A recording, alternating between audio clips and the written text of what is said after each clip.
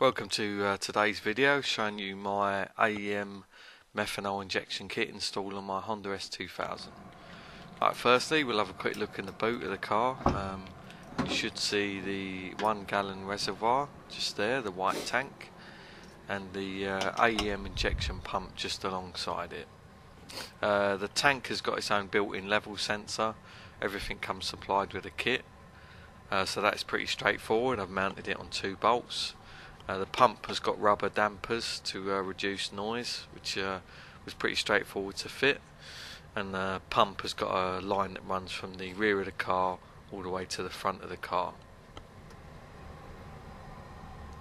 Currently I'm not using methanol, I'm just going to use it for the cooling effect of the water, so I'm using distilled water. You can see some of it just here.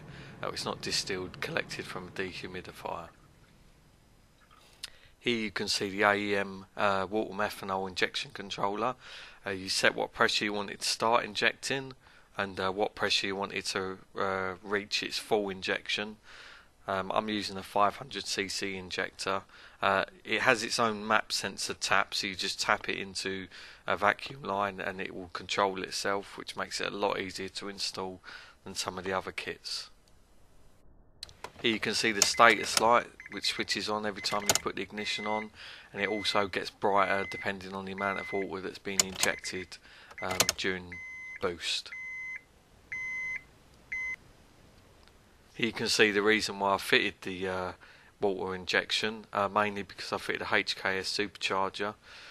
You don't need to fit water injection, but with water injection going into the inlet, it will keep the inlet temperatures down, which reduces detonation.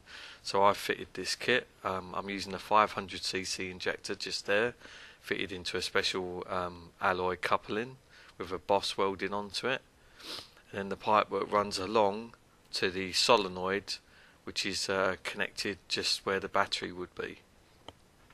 The solenoid basically stops any of the water siphoning into the inlet, which obviously could cause you to have destroy the engine in the event of it flooding it.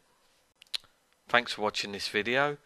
Make sure you subscribe. If you've got any questions, and just fire me off a comment and I'll get back to you as soon as possible. Thanks.